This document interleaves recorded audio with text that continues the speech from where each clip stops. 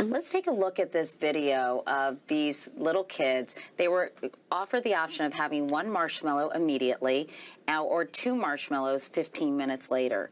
And you've got some very cute videotape of this experiment, so let's take a look. Okay. What we found is a very simple and direct way of measuring a competence that seems to make an important life difference. A researcher tells these preschoolers that she's going to leave the room. If they wait for her to come back without eating the marshmallows, they'll get 2 marshmallows. Or they can ring the bell and she'll come back right away.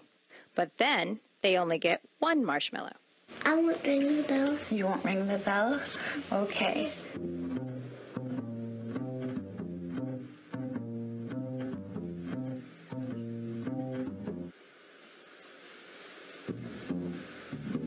Looking at children over time, Dr. Michelle has found that being able to wait longer at 4 has some pretty powerful implications.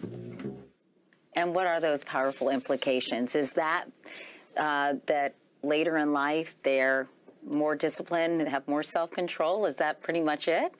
Well, they are more likely to achieve their life goals. They have better relationships. They did better on their SAT tests. I know, that's crazy, all because they waited 15 minutes for 2 marshmallows? I mean, I think it is crazy. I probably would have eaten all 3, but... Yeah, me too.